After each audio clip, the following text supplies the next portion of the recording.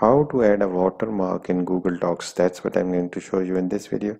So if you're interested, then keep on watching. Now, as I've been saying in my previous Google Docs tutorial, that unlike the Microsoft Word, Google Docs is an online software which does not have a lot of functionalities which are available in Microsoft Word. So like most of other features of the Microsoft Word, there is no direct way of inserting a watermark in Google Docs. So we need to find out a workaround solution for that.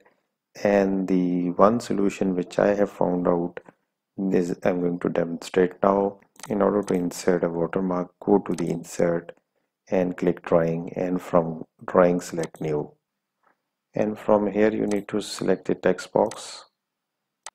You need to position the text box somewhere, and you need to write the wordings which you need to insert as a watermark. I'm just going to write the word watermark and make it bold, make it larger in size, and then you need to change the color. Like you need to make it a semi-transparent.